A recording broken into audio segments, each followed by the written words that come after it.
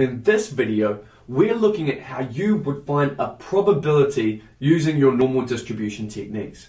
So to start with each of these examples, we're going to look at how you do it with a graphics calculator, which is probably the easier way of the two, and then how you do it by hand.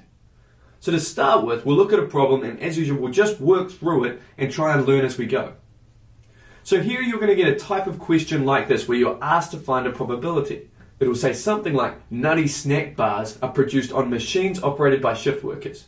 The weights of the bars are normally distributed, which means they're spread out, with a mean, an average, of 41 grams and a standard deviation of 0.8 grams. We need to find out what the probability is that a nutty snack bar weighs between 41 and 42.2 grams. So here's how we would do that. They've asked us to find a probability by saying, what is a probability? They've told us the mean, they've told us the standard deviation, and they've given us two weights to find a probability between. So to start with on your calculator, go to the main menu.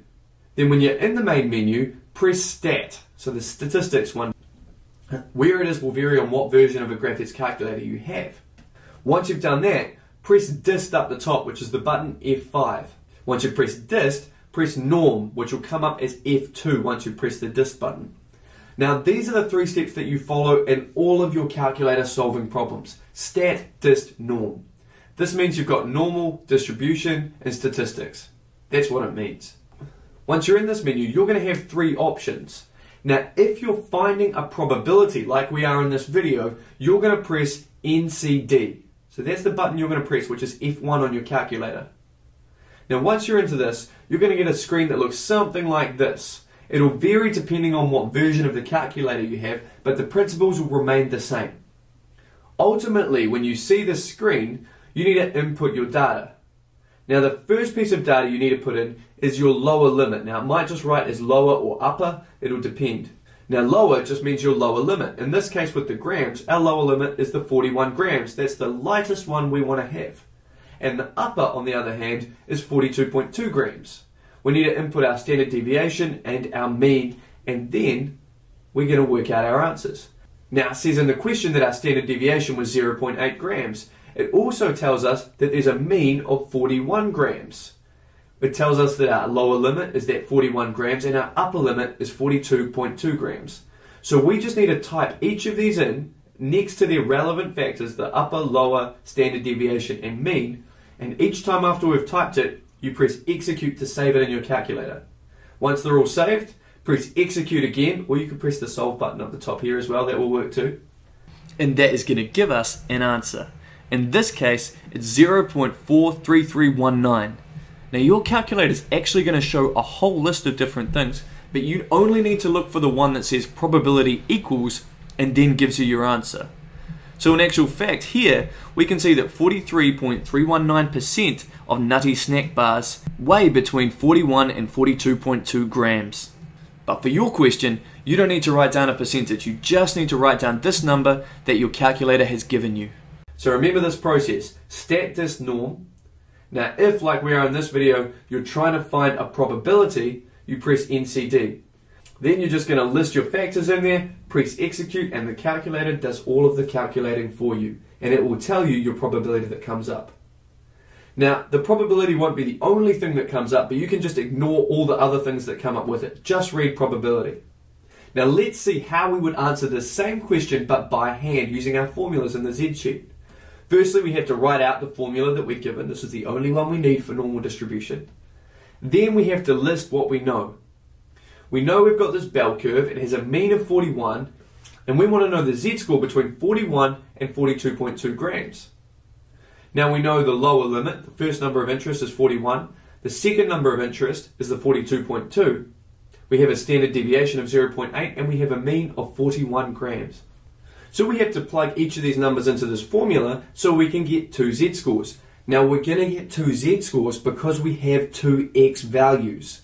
So we're going to do it once with this x1, the first number of interest, to find a z-score. Then we're going to do it again with the second z-score with 42.2. So plugging in both of these numbers into this formula, here we've got 42.2 as our number of interest, here we've got 41 as our number of interest, we find two answers for our z-score. The 42.2 grams is 1.5 standard deviations away from the mean. And no surprises, but the z-score of 41 is 0 standard deviations from the mean because 41 is also the mean. So we're on the right track here. We then look at our z-table. Now we're going to go down to 1.5 on this left-hand column here to find 1.5. Then we're going to go across the top just to 0 because there's nothing after the 1.5 in our z-score. And then we're going to find the number which matches up with both of these. That's 0.4332. Now that we've found that, that gives us our probability. And no surprises, but that is the same as what we got with our calculator. And it should be, because the calculator uses this formula to solve our problem. Now, if you want to get technical and look up the probability of something having a z-score of 0, we could look that up on the table as well. So we can see that at 0.00, that gives us a probability of 0. And that sounds right, because there's a 0 probability that will exist between 41 and 41. There's no gap there. So therefore, our overall probability that something will have a weight between 41 grams and 42.2 grams is 0.4332. Let's look at one more question along the same lines. In this question, we're still talking about nutty snack bars, and we've still got a mean of 41 and a standard deviation of 0.8 grams, but now they're asking us what percentage of nutty snack bars weigh more than 42 grams. Now, in order to do this, we need to know on our graph, we've got the limit of 42 grams. We want to know everything above that. Again, we're going to go into the statistics icon in our menu. We're going to press distribution, then normal, and then again NCEA, because a percentage means a probability. Now we know we have a lower limit of 42 grams because we're looking at what percentage of nutty snack bars weigh more than the 42 grams. Therefore, we'll put in our lower as 42. Then we put in our upper as just 9999999. So we just want to put in some ridiculously big number because nothing's going to weigh like 10 tons. Now once we put in our upper limit, again we plug in our standard deviation and our mean, and then we press execute. Once we've pressed execute, that's going to give us a probability of 0.10564. And that is the probability that something's going to weigh more than 42 grams. But we're not quite done. It does ask us specifically for a percentage, not just a probability. So if you ever need to change to a percentage, you multiply by 100. So multiplying this by 100 gives us a 10.564% chance that a nutty snack bar will weigh more than 42 grams. If we were going to do the same example by hand, now we'd have to write out our formula. We'd then have to write down what we know. We know that it's above 42 grams, that's our number of interest. Our standard deviation is still 0.8 and our mean is still 41. We plug those numbers in and we solve for a z-score. Now that we know we have a z-score of 1.25, we can go to our handy z-table and look it up. So we go down on this column to 1.2 and go across to column 5 and find out what number matches up with those two. And that is 0.3944. Now that we know that number, 0.3944, we've actually found the probability that something will exist from the mean up to 42 grams. That's this section in here. We're always finding the number between the mean and somewhere else if we're using a Z-chart table. But in actual fact, we're not interested in this little section between 41 and 42. We're interested in the top section up here above 42 grams. Now we can figure that out by knowing that this whole side over here is 0.5. It's a half in this top section. Therefore, if we have a half in total, and we take away what we already know, we're only going to be left with the shaded area, which is what we want to find.